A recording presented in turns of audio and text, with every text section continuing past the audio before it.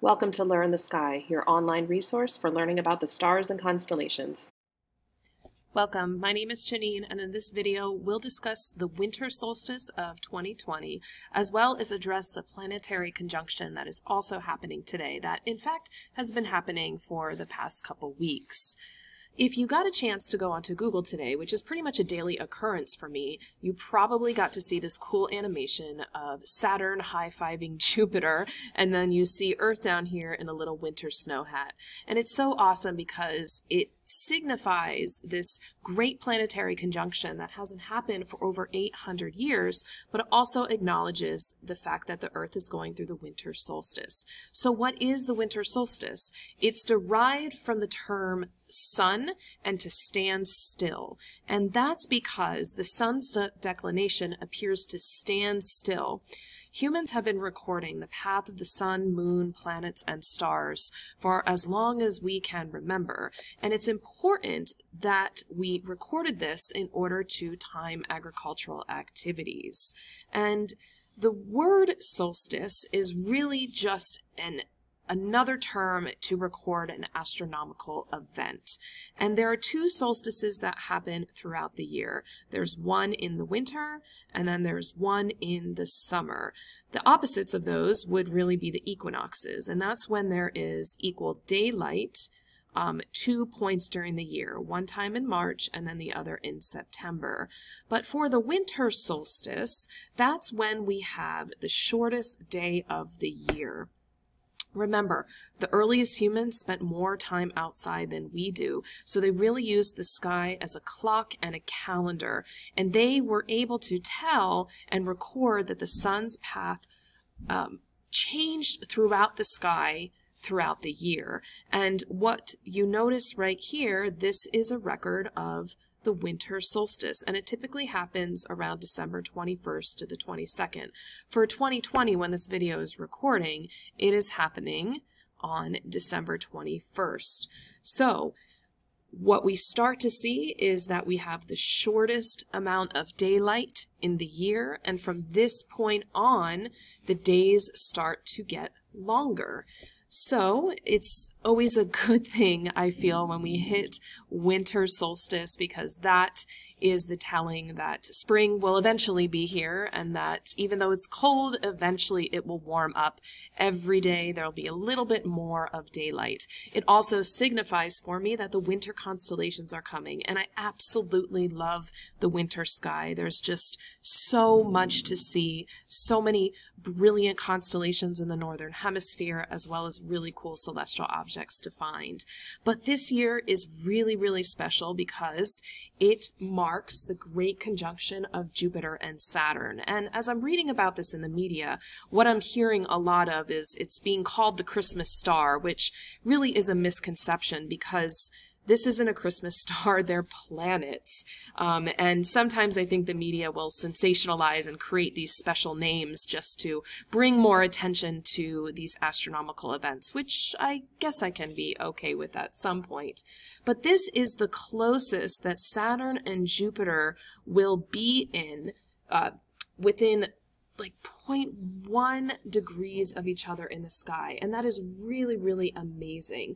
The next time that we will see something like this will be not for another 80 or so years. So it's really, really amazing that we are getting to see this. Sorry, not 80 years, but in another 60 years. In 2080 is the next time there will be a conjunction like this. So, the last time we saw something like this was in 1623. So how can you find it? What you really want to do is look to the southwest horizon, and depending upon your place on the planet and your latitude, that will depend on how high Saturn and Jupiter are off the horizon.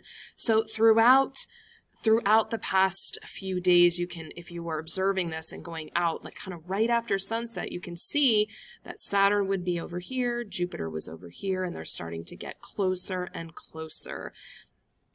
So it really is this amazing astronomical event For me, unfortunately, I haven't seen much of it simply because there have just been way too many clouds in the sky for me to see this event. But luckily, I've seen both Jupiter and Saturn through a telescope, even though I don't own one. I've seen it in the past.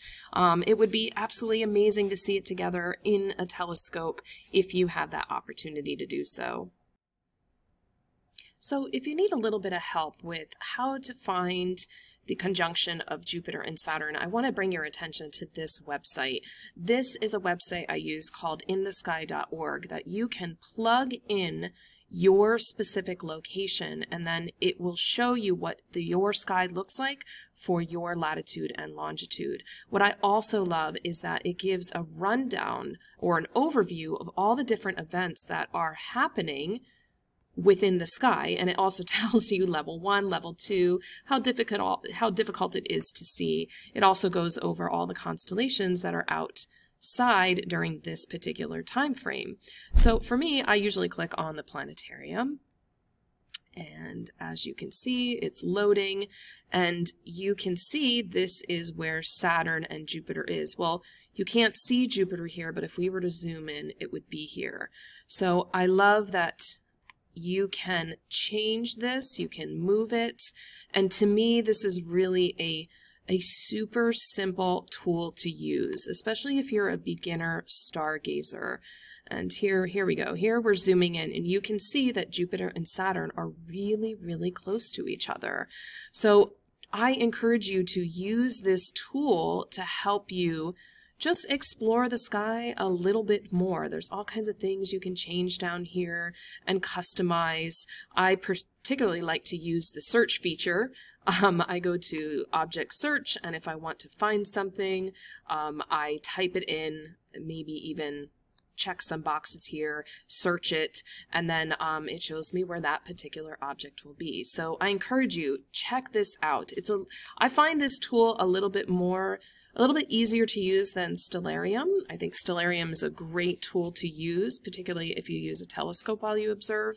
But this one is just a little bit simpler, and I love that you can adjust it to your own location. So I wish you luck trying to find the great conjunction of Jupiter and Saturn. It's pretty easy to spot in the sky. I just wish you clear skies. If there's going to be any boundary that you come across, it will be that one. Thank you so much for watching. For those of you that watch regularly, I will have one more video post for tomorrow, and then I'll be taking a little bit of time off until the new year. I've got some new courses that are being released this coming new year. I've got a winter sky course, so I hope you guys would be interested in checking that out. I also have some freebies that you can download as well on my website.